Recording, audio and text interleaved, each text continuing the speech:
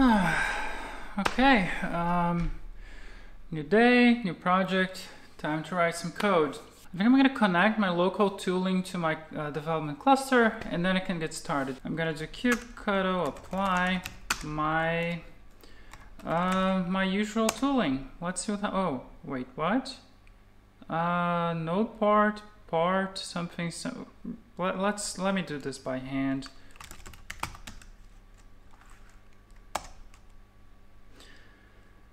Failed to create node parts. The parts already allocated. Okay, so someone's playing with my cluster part. I told everyone 31337, that's me. Don't mess around with it.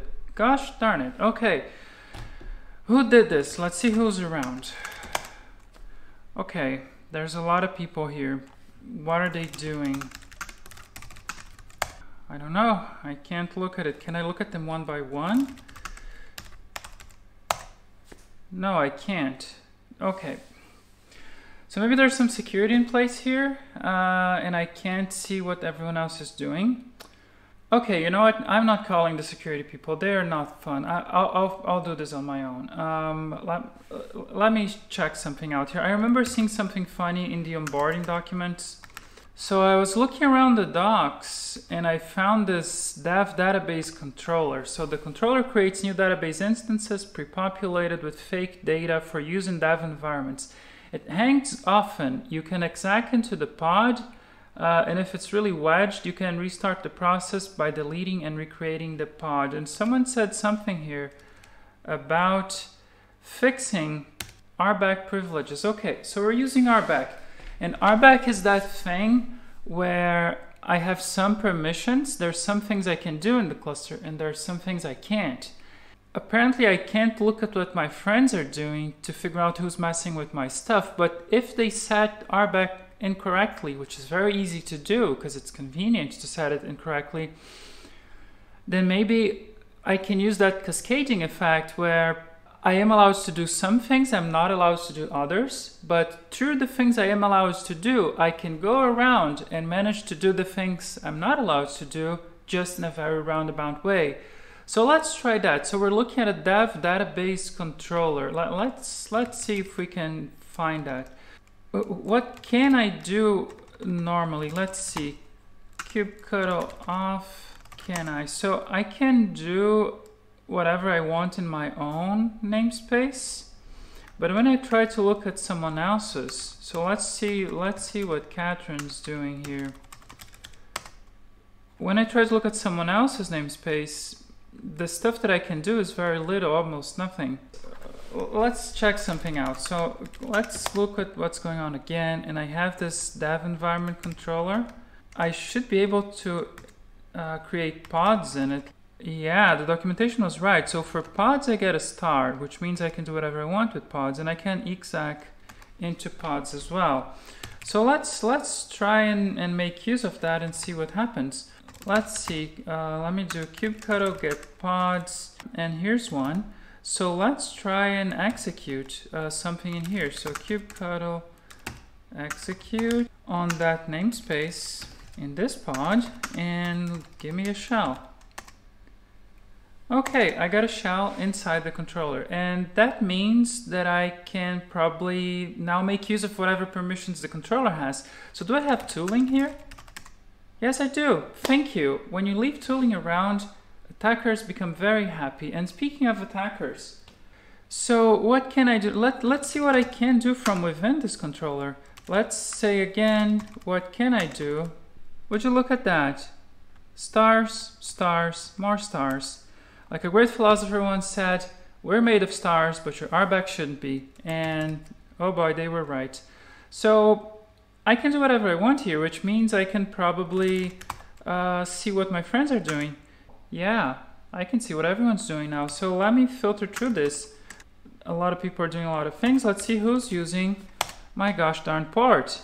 Ingress pointing here, and that's Joey. Oh, Joey. I told you to stay out of my turf, Joey. Yeah, you're getting grounded. That's enough, Joey. So kubectl edit on Joey's. And here we're going to replace Joey using my port with Joey using 420 because I know the kind of stuff Joey likes to do. So get out of here, Joey. There you go. And now I can probably get out of here and run my stuff, finally. And there you go. Now everything works. And now I tilt up and my application's working. So now I can go write some code and be productive. And Joey's gonna have a bad surprise on Monday, and that's his own fault. Well, here's what we might want to do. First, we'd want to become cluster admin. This could happen by either compromising the cluster and becoming cluster admin, or maybe you are a malicious administrator. Hello, this is Tabitha, DevSecOps Enforcement. Joey, calm down. Calm down. I'm going to help you, but you got to explain it to me. You got to tell me calmly what's going on. Okay, so you can't get into your dev environment. Well, let me have a look. Okay, so I'm going to look at your service first because that's always been a problem. Oh, Joey, of course it's not going to work for you on port 31337. It says here you changed it to 3420. Joey, is this some kind of joke? Oh, you didn't change it? Oh, let me check on the dev controller. Maybe something bad happened to it. The dev controller looks okay. Joey, I'm gonna put you on hold for a moment while I do some more investigation of this. I'll be right back. If this was changed and Joey says he didn't change it, I'm gonna have to go and look in our log management system to see if the API server audit logs can tell me what's going on. Okay, so I have to first look for our Kubernetes audit logs, and let's do in the namespace Joseph Pardella. Okay, there's a lot of logs here, so let's look at what has been done inside his namespace. Okay, patch. That's going to be the ones where things were edited. Let's have a look at these. Here's one that says dev controller recently modified Joey's ingress. Okay, that's interesting. Why would the dev controller have done that inappropriately? Let's see whether anything strange has gone on in the dev controller. Okay, so here's some typical kinds of changes. Let's see who's doing them by looking at the username. A lot of service accounts, and then Ellen. What has Ellen done in the dev controller recently? Okay, so it looks like for dev maintenance, Ellen was allowed to execute a shell in the dev controller. And then right afterward, the dev controller service account modified Joey's service. Yeah, that's suspicious. Girl, I think you just got yourself in trouble. Okay. Better get back to Joey and make this right for him. Hey, Joseph, thank you so much for holding. I've done some investigation and I see a simple misconfiguration. I am gonna fix that for you, and then you should be well on your way. Come on, pick up, Ellen. Come on. Hey, how you doing? Hello. Yeah. Hey, what's up? That's exactly what I was expecting out of this conversation. Yeah. Hello, Ellen. It's Hi. Tabitha. You'll recall I'm director of DevSecOps Enforcement. I have some questions I need to ask you as part of an ongoing security investigation. Do you have a moment for that? Yeah, I mean, I'm in the middle of a game, but yeah, sure. What's up? Great. Thank you so much for taking the time to meet with me here. What can you tell me about Kubernetes API server audit logs? Really? You need to ask me that? Yeah. Tell me about audit logs, Ellen. Sure, yeah. So audit logs is like when you do stuff to the API server, it logs that stuff. Yeah, all of the activities taken on the API server. So, like, do you know how one might enable API server audit logs? I think it's on by default on the managed stuff that you see out there. If you're rolling around, you need to enable it by yourself, but I don't think we are. I mean, once it's enabled, like, should you just leave the logs sitting around on the server? Lots of friends of mine would say so, but I would advise you to put them somewhere. Yeah, like where could we send them? If you're doing Elastic stuff, Logstash, I think here we use Datadog, so you don't keep them in the cluster because that would be ship them into Datadog. Yeah, that's right. So, like, what do you think I can see if I go into Datadog and I view our API server audit logs? Sure. Yeah, you can see when resources are created or modified or deleted, that activity. Yeah, like what kind of resources are we talking about here? Oh, stuff like pods, deployments, jobs. Node ports? Yeah, node ports. Yeah, node ports. So, like, do you have any idea where I may have gotten these logs that show you modifying Joey Pardella's dev environment to point at port 3420? Do you think you'd like to take a moment to explain yourself? You got to get your act together, Ellen. You got to cut out this childish movie hacker like garbage behavior. You're supposed to be a professional, and this ain't it. You got to get it together.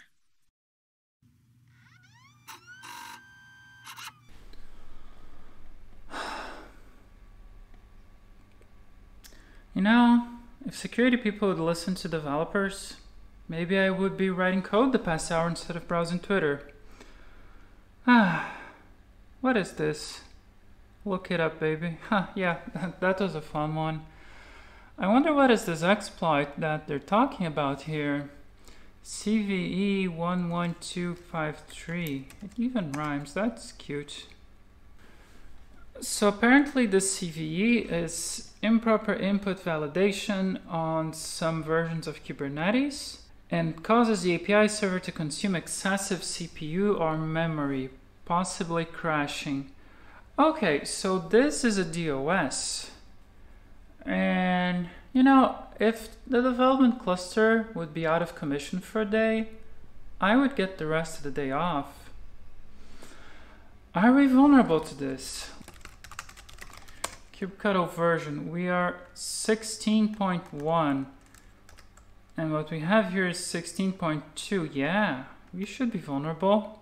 Where's the POC? All right, this is cool. Apparently we're dealing with a Kubernetes vulnerability here, and they don't come around very often, but when they do, they can ruin your day.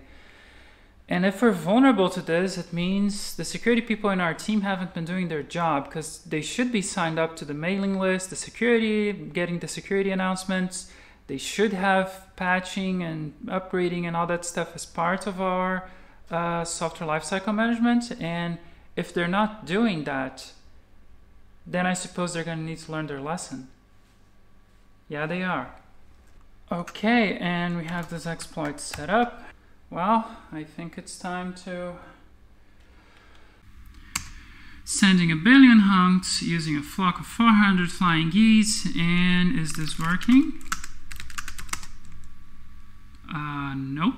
Our server does not reply anymore. Time to enjoy my day off.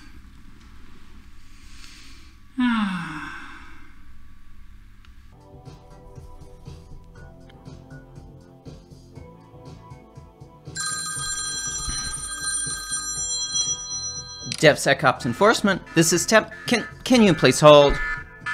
DevSecOps enforcement. This is Tabitha. Can you please hold? Oh my gosh, what is happening? Thank you so much for that great demo, Miss Libby. Having a principal engineer like you on the staff is a huge inspiration to the entire rest of the engineering division. Now, for the last part of our monthly all hands, I'm going to give an update about security initiatives. Let's see, how do I share my... Can everybody see my screen? Unfortunately. So, all right. Today, I need to talk to you because of some activities of a questionable nature that have been happening in our environment. We're going to need to enact certain new security policies company-wide.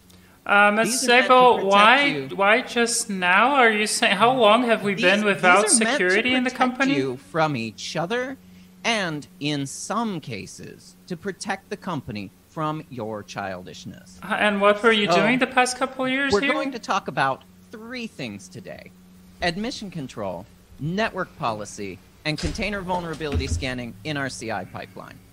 We'll start with admission control. So, admission control is what you need to be able to enforce policy about what settings are allowed to be put on a pod, such as privileged or host namespaces. So we're going to be deploying new admission control policies that are in line with the Kubernetes project pod security standards document. The one that's about to be deprecated, right?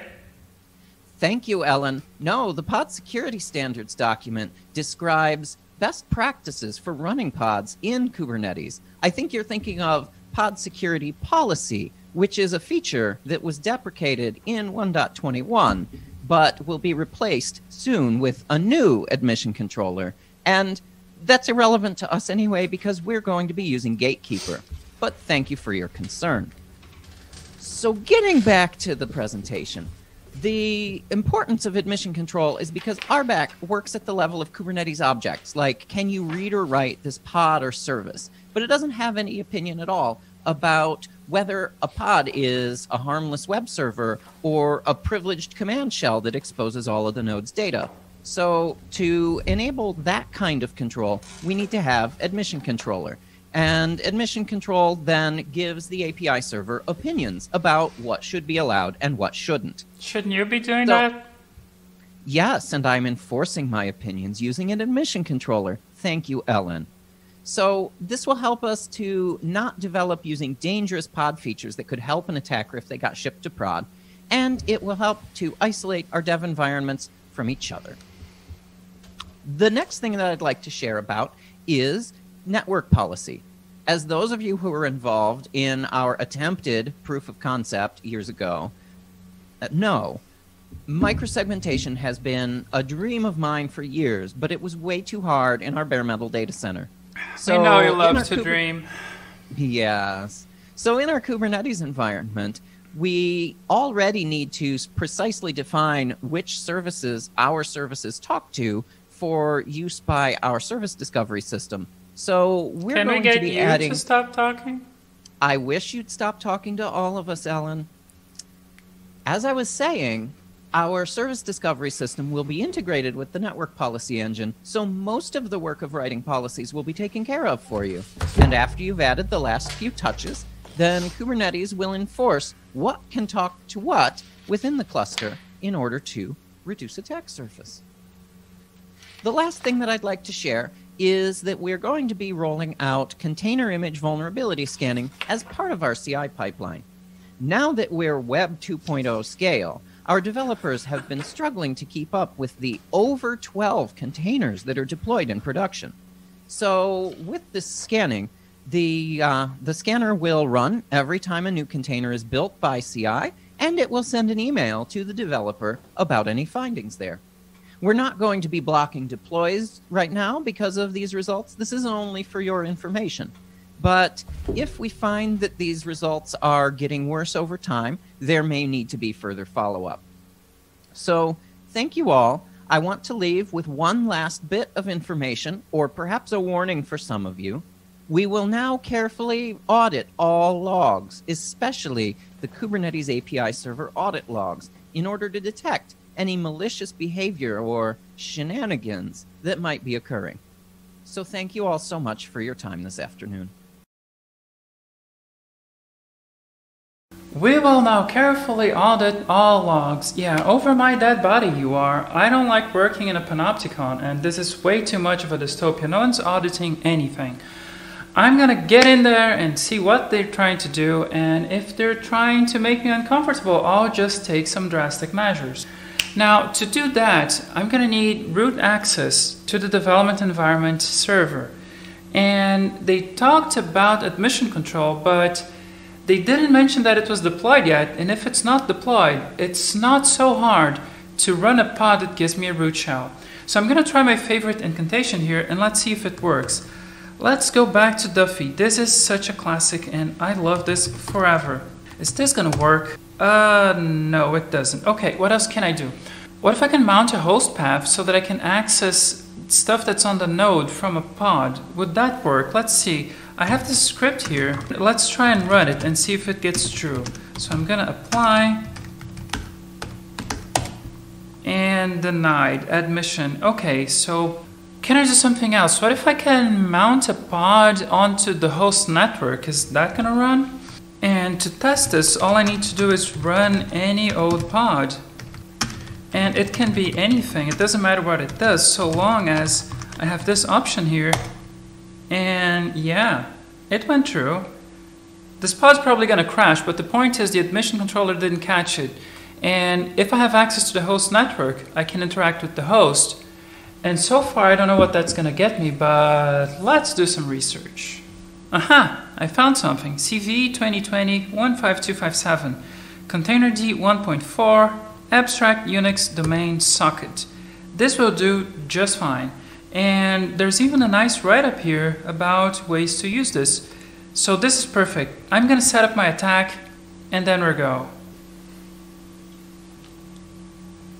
Okay, we're all set. This is going to be a two-stage attack. First, I need to set up a reverse shell so that when my exploit calls home, I can pick up the call. And second, this is what I need to run. What this is going to do is, I'm going to interact with the host network directly. And because of this Containerd vulnerability, I don't have to talk to Kubernetes. I can tell Containerd itself to run whatever container I want. So this means I can run that host path container that Kubernetes wouldn't let me, because even if Kubernetes security is set up 100% correctly, if I can exploit a vulnerability in something that Kubernetes is running on top of, I can bypass all of Kubernetes completely, and then it doesn't matter. I'm in. So let's see if this works. And it's running. Is this working? Yes, it phoned home. Now, final stage.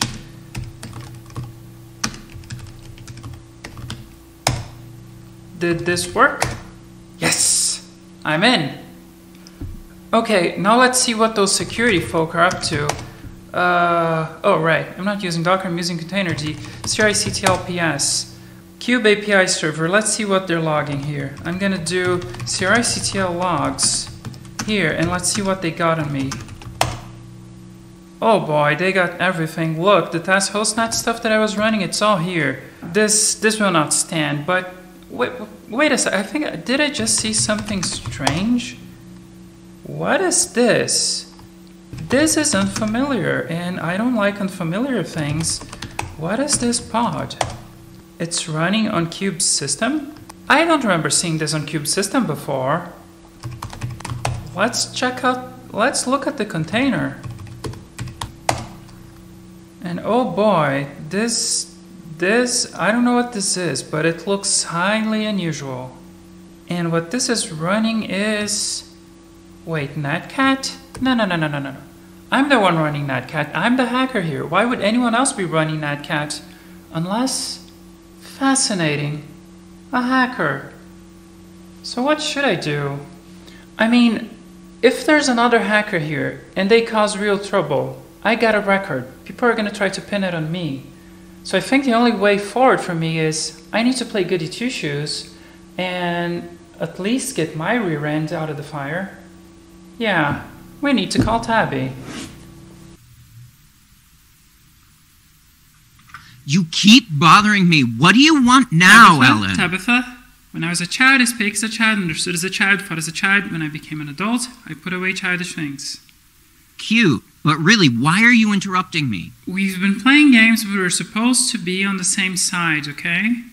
Yeah, and? Are you familiar with an admission off controller on the Kube system namespace executing netcat? I mean, no. Yeah. Why would that be the... Oh. We should really start the security incident response procedure.